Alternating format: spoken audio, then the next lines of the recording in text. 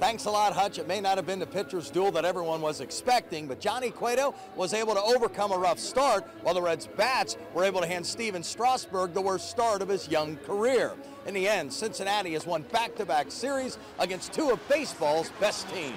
And boy, is that a confidence builder for the right fielder of the Reds. We're one of the best teams in the league, too, so, they were coming in playing one of the best teams in the league, so it was, we knew we had to play good baseball, and we knew we had to execute, and we did, and they are very good teams, and it's all going to depend on staying healthy and execution. Yeah, I'm not really worried about the caliber, Paul. I'm just worried about wins, and that's what we just keep on doing, and that's the bottom line. No matter how ugly or how great it looks, just keep on winning. This is what we plan on doing. I mean, you want to win series 2 out of 3, and then who knows? You have a long winning streak, 8 to 10 games, and now you're 20 games over 500. You got a little cushion in case you go backwards and lose 4 or 5 games. So that's what we're trying to do. Just trying to get as far away from 500 as we can. The game was highlighted by Derek Robinson's base hit in the bottom of the 6th. The pinch hit knock was his first major league hit, and he later scored what turned out to be the Reds' game-winning run. It was a great feeling, get that first one out of the way,